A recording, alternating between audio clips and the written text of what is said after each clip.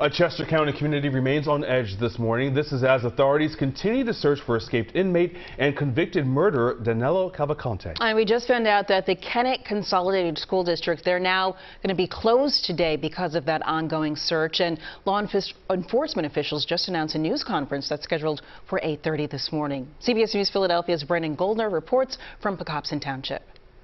Police are urging residents to remain vigilant, especially those who are coming back from the long weekend away. Investigators say they've had 4 credible sightings of Danelo Cavalcante and have focused their searches based on those sightings. In one instance, a state trooper spotted Cavalcante and chased after him, but wasn't able to catch up. Authorities say the wooden terrain has been challenging for them. Investigators are now broadcasting a message in Portuguese from Cavalcante's mother, urging him to peacefully surrender. I heard something like a voice, and I stepped outside, and they had a police chopper flying around at really low altitude.